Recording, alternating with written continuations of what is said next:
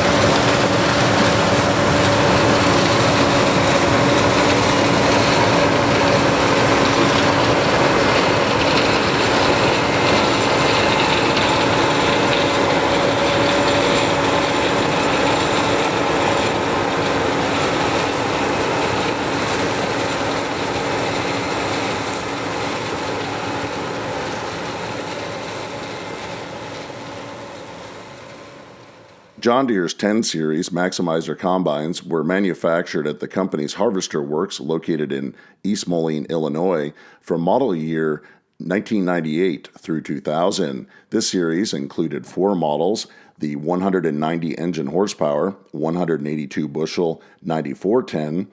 The 9510 came standard with a rating of 220 engine horsepower and could be upgraded to an optional 240 horsepower rating.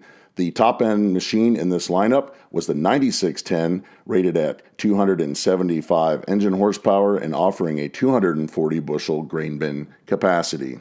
The SideHill 9510 combine was manufactured during the same time period as the other 10 Series Maximizer machines. The SideHill 9510 and the standard 9510 Maximizer combines have almost identical specifications. The key difference between the two machines is that the specialized 9510 oscillates the combine's body up to 18%, giving it a few important advantages during harvest. The 18% oscillation on the 9510 SideHill allows the combine to remain level.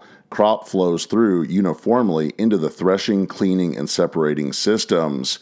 It also allows the combine to maximize its grain tank capacity. By the combine staying level on rolling ground, it doesn't let the grain slide from one side or to the other, and also eliminates spillage. The operator also enjoys comfort in the cab, which allows less fatigue and better concentration on the harvesting process. The oscillating combine body is the key difference between the SideHill 9510 and the standard 9510. The only other difference in the machine specifications is the horsepower rating. Both combines are powered by a John Deere 8.1 liter PowerTech 6-cylinder 498 cubic inch engine. The standard 9510 comes from the factory with a 220 engine horsepower rating. The SideHill 9510 comes standard from the factory, rated at 240 engine horsepower. This combine is fitted with a 140-gallon diesel fuel tank. It features a 3-speed variable hydrostatic transmission. Its threshing system is based on a 26-inch diameter, 55-inch wide rasp bar spike tooth cylinder. It's equipped with 4 straw walkers that thresh grain in a 9,703 square foot separating area. The combine is fitted with a 204 bushel capacity grain tank that unloads through a 21-foot unloading auger at 2 bushels per second. A standard 9510 combine weighs in from the factory at 22,910 pounds. The SideHill 9510 weighs in from the factory at 27,201 pounds. The SideHill and standard 9510 Maximizer combines have a price difference. A standard model had a list price of $145,292 when it was new. Customers that ordered the oscillating leveling body on the SideHill model would pay $179,269.